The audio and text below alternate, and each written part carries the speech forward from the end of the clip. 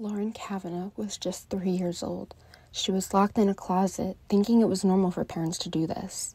She was only allowed out when her mother, Barbara, and stepfather, Kenneth, wanted to abuse her. She lived in a dark, lice-infested, and urine-stained closet.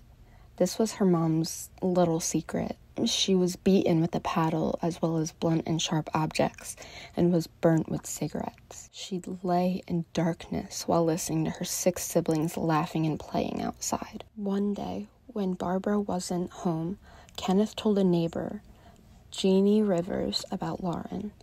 Rivers went into her home and told her husband, leading them to call the police. Quote, "It got to the point where he couldn't take it anymore. It's unbelievable. I had no idea what was going on." End quote. The officers came into the house to see Lauren practically inhaling the spaghetti she was given. Lauren was 8 when she was rescued, yet she looked like a toddler.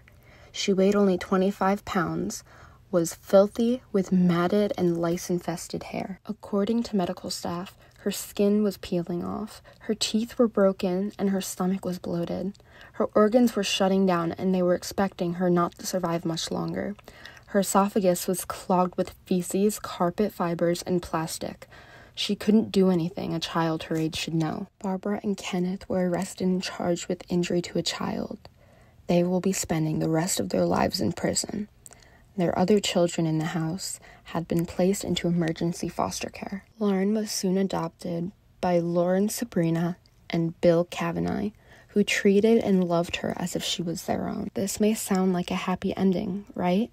Well, it was, until December of 2018. Lauren, who was 25 at the time, was arrested and charged with sexually abusing a minor.